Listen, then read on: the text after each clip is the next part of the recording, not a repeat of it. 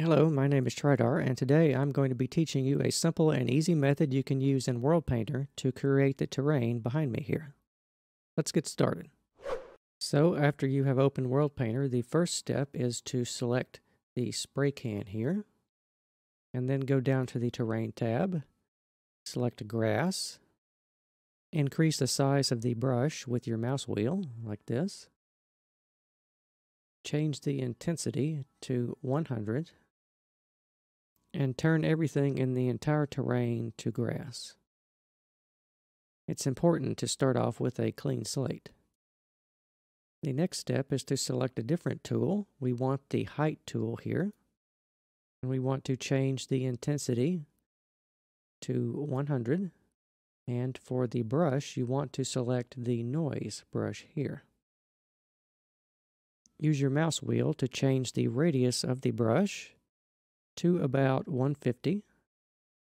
Smaller or larger is fine. And then wherever you want to put your mountain, apply the brush.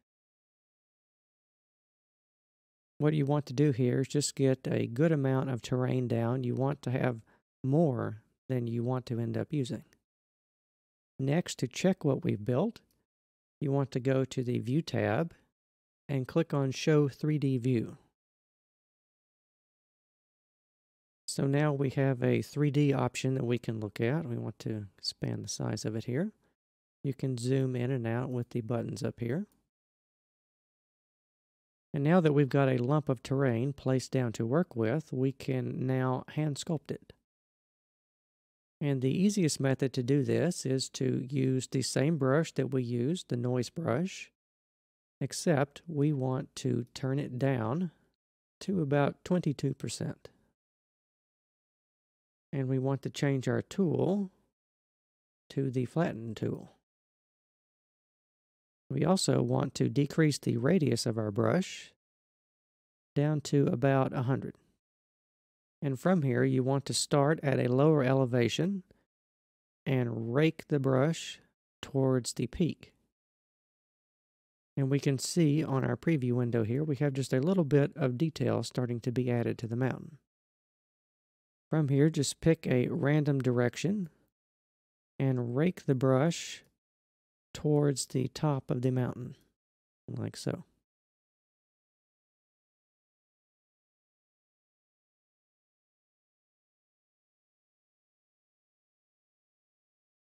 Now what we've done is create a little bit of elevation and texture change around the mountain. And from here, what we want to do is stay on the same brush with the same intensity, except decrease the radius down to about 50. Once you've done that, zoom in on your mountain and gently do the same movement, raking the brush towards the top of the mountain peaks. What you want to do here is create sort of a mountain ridge, and you want the arms of the mountain to sink down into the landscape.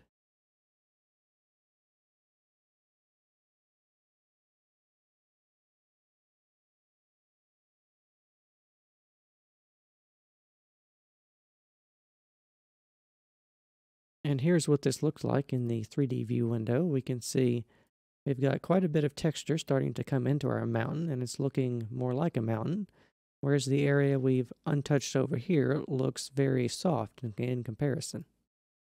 And to make the area look the same, we just take our brush from the lower elevations and rake it towards the top.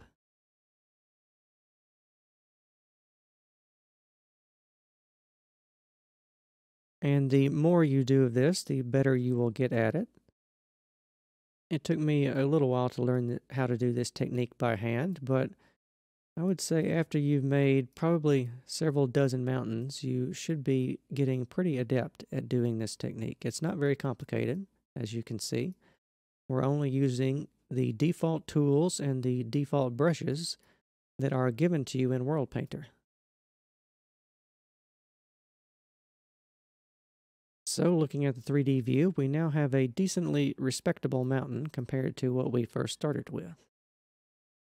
And the last thing we need to do is to return to the brush we started with, the spray can. Select the terrain choice you want to use to cover the mountain. We will go with rock. We want the brush intensity at 100. We want the brush selected to be the constant square. And you want to click on this box here where it says above and below. You want to click above and it will light up this box that will give you a degree setting that you can change. For the purposes of the demonstration, we will leave this at 45 degrees. What this means is that all the slopes greater than 45 degrees will be covered by rock. So you rake the brush over the mountain that we built, like so. And when we look at it in the 3D view window, it looks a lot more convincing than it did before. We can also use the same technique to add some snow. If we look down at the bottom of the terrain here, there is an option for deep snow. And what we want to do with that is still use the spray can, except now we want to change our brush settings to be at or above, which means that this will only apply to blocks above, let's say, 135. We want the intensity to be at 100. And we want it to be only on the terrain of grass, because that is the terrain here at the peaks. So if we rake our brush over that, we now have snow on top of the mountains here instead of the grass that was here a minute ago. And for the purposes of the video, we will take the water tool here. So let's add some water up to the level of 75. And perhaps a little bit more than that. That looks pretty good. And then when we check the 3D view here, we now have a little island. So let's actually turn this into a Minecraft map and see what we've made in person. First, we will want to move the spawn point of the map down here on the beach. And then we can just go straight to export. And we want to export this as a new Minecraft map. And we will name this world Mountain Island. And to keep everything simple, we will turn off the structures so water temples won't generate. And we will change the mode to creative so we can fly around. Click on the export button, and it will show you that it's building the world chunk by chunk. Since this is just a test world, it only took a few seconds, and it's a very small map. So we spawn in here on the beach where we put the spawn point at. And behind us is the mountain that we very quickly created today in worldpainter. So let's fly around and take a look at it. We can see all the low-lying areas have grass. And as the slope transitions to be steeper, it starts being covered in rock with patches of grass. And at the top, it has the snow here covering the peaks of the mountain. So this is a very simple and easy technique to use in worldpainter that you can master if you put some time and practice into it. You can make mountains and islands and pretty much any sort of terrain you want just from using a very simple brush. This should help you get started in your world painting adventures. And if there are any other topics you want to see covered in worldpainter, leave a comment and let me know, and I can make a video about it. I hope you enjoyed today's video, and thank you for watching.